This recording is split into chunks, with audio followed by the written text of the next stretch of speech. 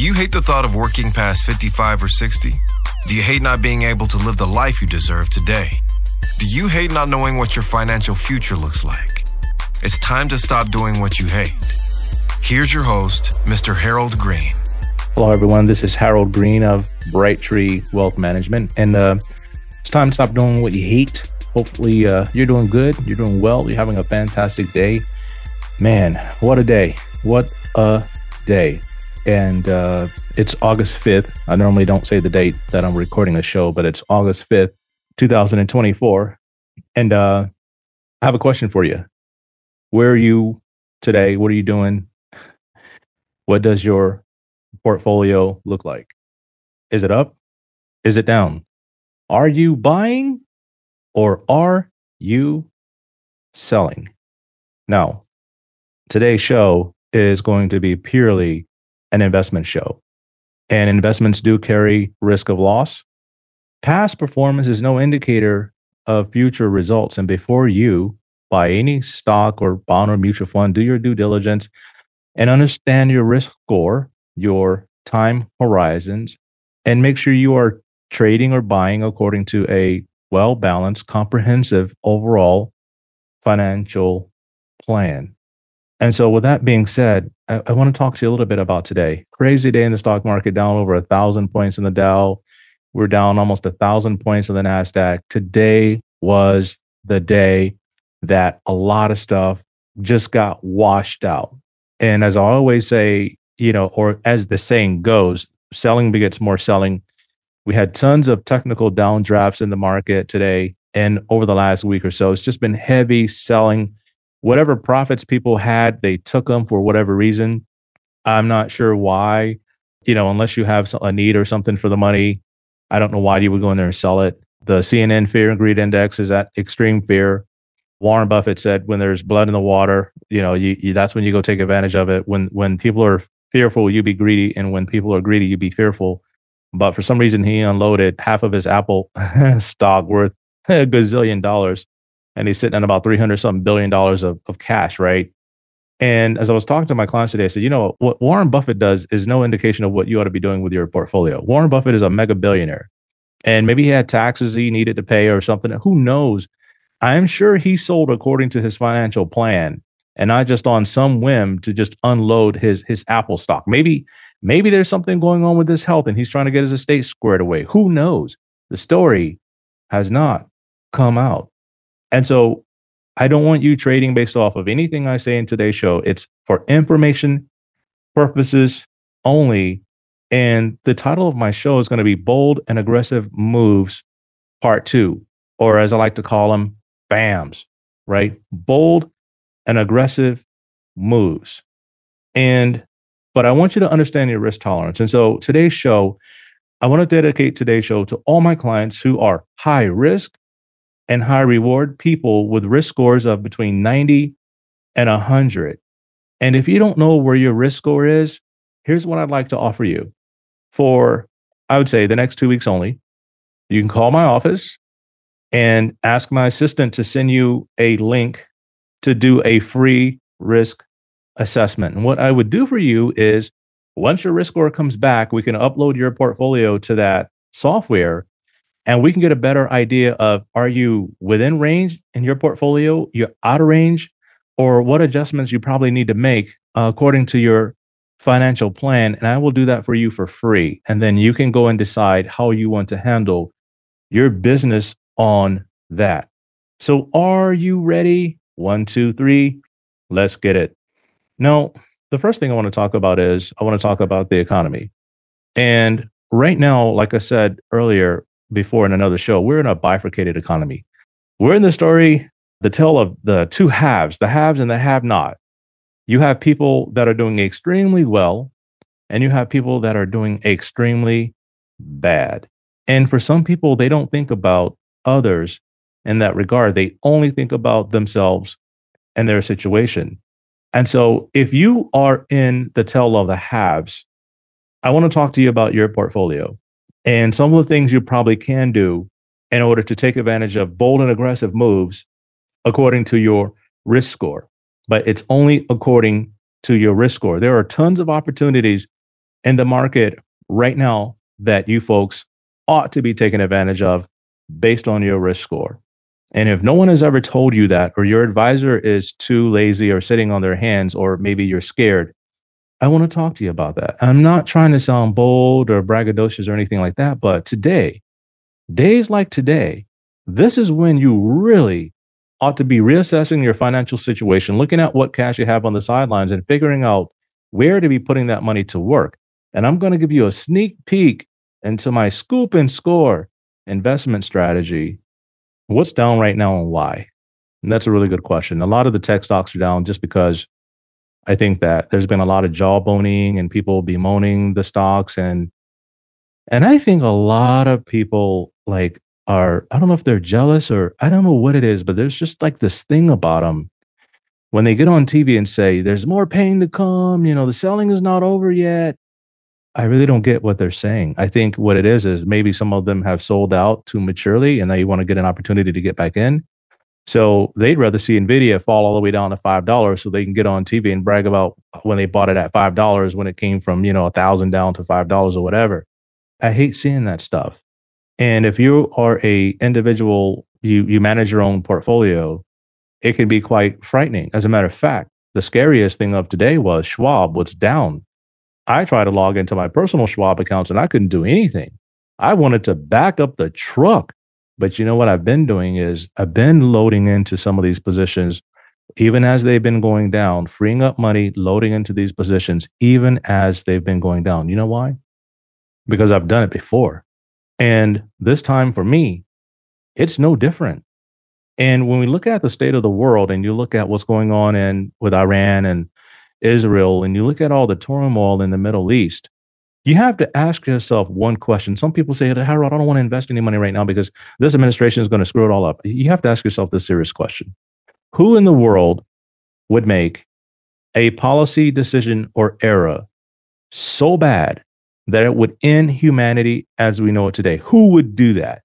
Like, what person on your team would be like, boss, oops, I just started World War III. Oops. Like, no, that doesn't happen that way. There's teams and teams of people that make these decisions.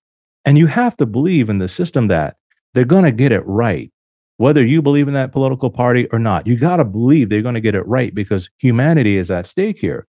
And you have to understand that it's going to settle down. We don't know when, but it's going to settle down. It might take new leadership. It's kind of like you go by the restaurant, it says under new management.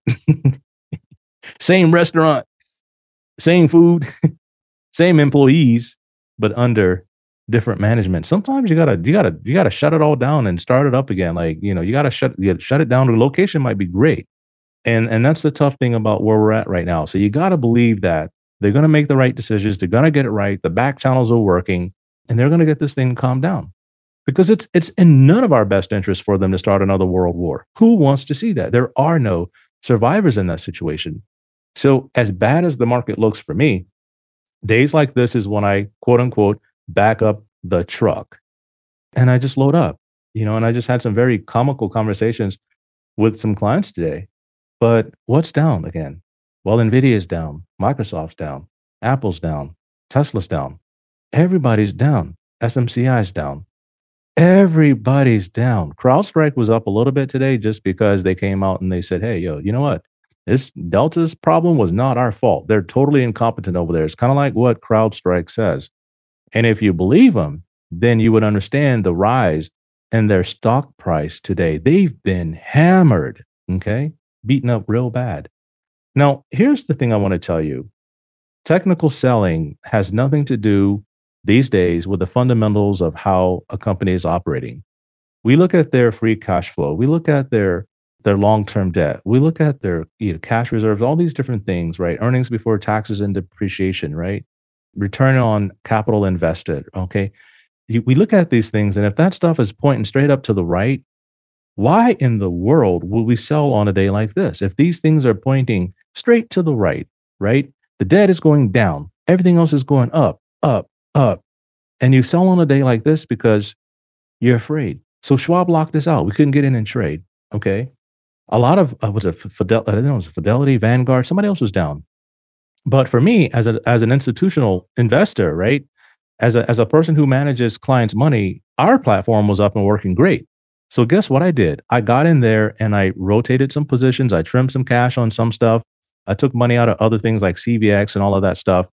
And I said, okay, I want to take this money and I want to put it to work. And so we went in and we bought some NVIDIA options. I believe we bought some AMD options. I bought some TLT options.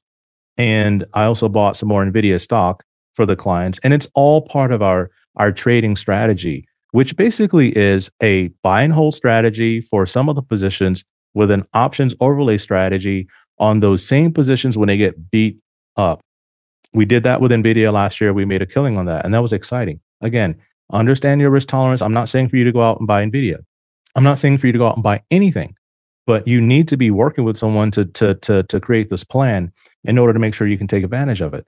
So the scoop and score strategy is very simple, and I'll explain it like this: when the fundamentals of a company are intact, but they're facing technical pressures, selling, selling, selling, algo selling all the way down through their support levels, okay, then that's the time to take a serious look at them again to see if it's time to add to them, right?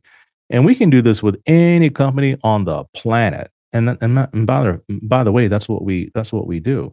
We find them, we wait for the right opportunity, and then we jump in with both feet. Now, again, this is according to the strategy. Options are extremely risky because you have the ability to lose the entire option. But there are some things that you can do with the option. You can put stop limits on them, right? Trailing stops. And so if it goes up 20%, you can say, hey, I want to put a 5% stop on it so that if it goes down 5%, I automatically get sold. The problem with that is the options fluctuate so crazily. You can be up 30% in a day, down 30% in the same day. It just depends on how volatile it is. So you have to understand when to sell and when to hold or when to buy. So when to buy is when the stocks are beaten down for no good reason other than the fact that everybody's scared that the world's going to come to an end. That's when you make your money. And for the clients, I call it flying the plane. It's very bumpy, it's very, very turbulent, but we're going to come out on the other side. And then I want to be able to look back on this day 5 years later, or even 6 months later and say, oh my God, I'm so glad we did that. Now, last time we did that was in October of last year. I literally had people wanting to throw me overboard and get rid of me because they're like, wait a minute, these NVIDIA trades aren't working because, again, this current administration came out and did some stuff. Iran, the Israel situation happened last year. Right after we made those trades, the geopolitical thing just hit. And the world, it just went to hell in a handbasket. It just went crazy. The market went crazy. But it seems like people rediscovered a newfound love for the stock market after that, and they started jumping in with both hands and both feet. FOMO kicked in, fear of missing out. And I think the same thing is going to happen this time, unless we go into a deep, deep recession or whatnot, which I don't think we will. Okay. And I was talking to the clients today about the jobs report and different things like that. And our unemployment numbers include illegal aliens in it. These are people that come into this country, they have not had a job before. So I believe the unemployment numbers should focus on Americans, people in this country that have had a job and they have lost their job and now they're seeking a new job. But because of the way they do the surveys, it includes all households in the United States, whether you're a legal household or an illegal household, it doesn't matter. And they include that number. So we're dealing with a lot of artificially inflated data. Our jobs reports are overinflated with bad data. Why do I say that? Because they always come back and revise the numbers down. You have tons of economists working in the Fed, people with PhD, some of the smartest people in the room. But what is going into the data? Is it political? And a majority of the people that work in the Federal Reserve lean one way. And I'm not going to say what that way is. So when I started reading these numbers, it kind of skews towards making one political party look good. And that is what the Fed is having to fight. They're having to fight all of these nuances and things that are put in these numbers, and you don't know what's real. And so when the jobs report came out the other day, it was bad. And when the Fed didn't cut rates, that made it even worse. The Japan situation happened. You can look that up as to what happened in Japan. The stock market crashed over 12% in a day, the worst for them since 1987. You have the perfect storm brewing here that's creating as much fear as possible. And so when I sat down at my desk today, woke up, got my prayer time in, got my Starbucks coffee in, got my journaling in, got my affirmations in, got that stuff in, sat down, And you know what I said to myself? Let's freaking go. Let's go. Fear has a way of gripping you and not letting you analyze the situation and make the moves that you need to make. And I say to myself, okay, are we making bold and aggressive moves or are we just being willy nilly foolish? No, we operate according to strategy. And as I told a client today, if I'm not buying today for you, or at least nibbling at stuff for you today, I'm not doing my job. Oh, I'm just going to wait and see. I'm going to wait and see. I'm going to wait and I'm going to see. Well, tonight, Apple's up $2.63 a share. We'll see if it holds tomorrow. Tesla's up $6.42 a share. You sold your Tesla today, man. You're going to wake up in the morning and be like, what did I do that for? I should have waited. Nvidia is up $3.12 after hours. Microsoft's up $6.60 after hours. CrowdStrike is up another $5.55 an hour. SMCI is up $15.16 per share after hours when they were down $15.82 after hours. So today I bought more super micro options and they report tomorrow. That's just me. That's what I did. Dell's up. AMD's up. Vert is up. Amazon is up. ARM Holdings is up. Meta is up. Everything here on my screener is up. I don't think I can find a stock in my screener that's down in after hours trading today. I don't, except Hilton. I don't know what they did. I guess they report soon, but man, I got to look at that up. But I don't own any Hilton. Honda Motors up. Polaris is up. Visa is up. Costco's up. Nucor's up. And on and on and on and on. I'm scrolling through here. I can't find anything except that one on Hilton. And today's washout, I think maybe the end of all of the weak hands being washed out of the market and waiting on an opportunity to get back in. Today is not the day that you sell. Okay. Either you hold or you buy. And the only reason why you sell today is because you either want to get totally out of the stock market, you're really afraid and you want to lock in your profits and take your money and run, right? If you have any profits left, or you're dealing with a situation where you need the money. But here's what I'm going to submit to you today. I was up big a couple of weeks ago on my NVIDIA options. I'm talking huge. If I would have sold a couple of my NVIDIA options, I would have been looking at handing over the IRS $250,000 in taxes just on those options alone, not including my income, but on those options. Why? Because I had backed up the truck before. Okay. I backed up the truck and I looked at my tax situation and said, oh my God, I already sent a lot of money this year anyway for estimated taxes for next year. I said, what the hell is this? I said, okay, all right, cool out. That's a phrase we used to use growing up, cool out. Okay. You guys probably know what chill out means. Cool out. We said, cool out. All right. Just cool for a second. So I did the math and it was kind of like, all right, so I'm up 500 and almost 600%. And if I sell, that's going to be huge. My options don't expire until January and December of 2026. I got a long ways to go. NVIDIA they have a target price on them. I think it's $200 something a share now. Like it's 200 with a median target price, average target price trading around 144. They're trading at $100 a share. So that's a 43% upside from here. When you do an options overlay on it, depending on which one you choose, that can be 100% return, or depending on the time, it can be a 500% return. It just depends on which option you buy. And that's our thing in our scoop and score strategy. I research out and I run the numbers. We have software. And what it does is it gives me numbers to work with. And I have to decide which option I want to buy based on price and so on and so forth, which is very interesting. Okay. But NVIDIA has an upside of that. And I said, okay, if I sell now, guaranteed I come next year, unless I have massive losses on my portfolio, which I don't plan on having, I need to send the IRS another $250,000. But if I wait through the turbulence, I could be up 1,000% next year. So my NVIDIA went from being up almost 600% to being up, I think it's 293% now. Like that's still a lot of return. That's way more money than I had before, way more. But I said, okay, there's still more to run in this stock. I know there's more to go. I know we can get more out of this trade. So I decided not to sell it prematurely and then pay the taxes to the IRS. I've decided to wait.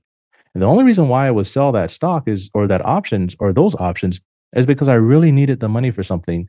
However, that's why we have dividend paying whole life insurance. And we've been funding this dividend paying whole life insurance for the last 15 years or more. And we've been putting almost everything we could into dividend paying life insurance. The truth is, I didn't have a 401k plan or anything like that. So, and I didn't believe in 401ks at the time. I just funded everything in life insurance because I knew that my cash reserves were accessible, after tax, adequate, and always there. I didn't have to worry about my cash reserves going up and down in the stock market, up and down, up and down, up and down. If I needed to pay tuition, I had my cash reserves. I didn't have to wait till my stocks came back to pay for something, wait for my stocks to come back to buy a car, wait for my stocks to come back. I didn't have to do that. And that's all built out into my financial plan. So in situations like these, this is where you have to look at your plan and say, okay, if I make this move, what's going to happen? If the first thing you did this morning was wake up and you sold based on all the fear that you saw, that's not a bold and aggressive move unless I don't know. You would have to explain to me how selling your top positions on a day like this with the fundamentals still intact, explain that to me, how that's a bold and aggressive move. Unless you got threatened at gunpoint or something, or your spouse was like, yo, get out of the stuff or I'm gone. Either you get out of the stocks or get out of that stuff or I'm getting out of the house. Like, yeah, I would have sold too. You know what I mean? Like if my wife came at me like that, yeah, that would have been a bad day. Or you had a client call you and say, hey, sell, sell, sell. And normally on days like this, I don't run from these things. I always record a video, no matter how bad it is. I don't put my head in the sand and go hide somewhere and hope I don't get any phone calls. No, I tell my clients, I'm going to face this thing head on. We're going to fight right now. We're not going to run. And I tell my clients, what have you got? Loose change in the sofa? I don't care, whatever it is, put it together. If you're not using it, send it to me. And these days like this, I have the money and then I can put it to work based on risk tolerance and different things like that. But if I'm just sitting there saying, oh, don't worry, it's going to get better. It's going to get better. No, I'm not doing my job. Okay. If I got to sell one stock that I think is good to buy one that I think is better, that's part of our strategy. And if you're not working with somebody who's encouraging you to build a plan and to make bold and aggressive moves based on your risk score, you got to think about that. I harp on the 97.3. 97% of people in the country will retire without enough to live on to last them in their entire lives. Why? Because they're not making bold and aggressive moves when they need to in their portfolios. They're just saying, oh, I'm low risk. And so because I'm low risk, then I got to do it like this. Then yeah, that's true. But what if there are times where you can build a solid plan which allows you to be within your risk range? For example, you have $500,000 in cash and you have $500,000 that you can invest. What will be your risk score? We can build that out in the software and then tell you, okay, this is your cash position here, dividend paying life insurance, annuities, or whatever it might be. And this is your long-term money over here, your 10, 15, 20-year money over here that we are going to take some risk with. And you have to look at that. Now, if you simply say, Harold, that's just not for me. I like bonds. I like to be able to sleep at night. I like to be able to, not wake up and read the news and see things down 1,000 points. I don't want to see that. Then that's absolutely fine. However, if you are in the 97%, you're going to have to make a choice. And I think what it is people really don't understand risk. They don't understand the risk tolerance. They don't know how to hedge the downside. And like I told clients today, look, the reason why I didn't sell your options and put that in profit is because we already took a lot of profit on these options this year. And you're already going to owe a lot of taxes at the end of the year anyway. So I'm just going to be making the situation worse, right? And the thing I hate the most is in April, when clients are sitting down with their CPAs, and CPAs they're good people. They're very conservative though. Most CPAs I know, they're very conservative.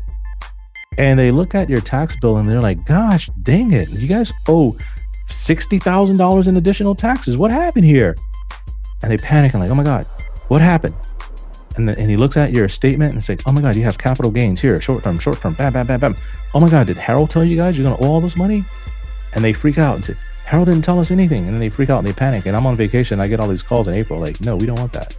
So we work with our clients to get ahead of it. But you have to understand on days like this, it's August 5th, 2024. Are you buying? Are you holding? Are you selling? And if you are a risk score of 90 to 100, you ought to be putting some money to work in the right place.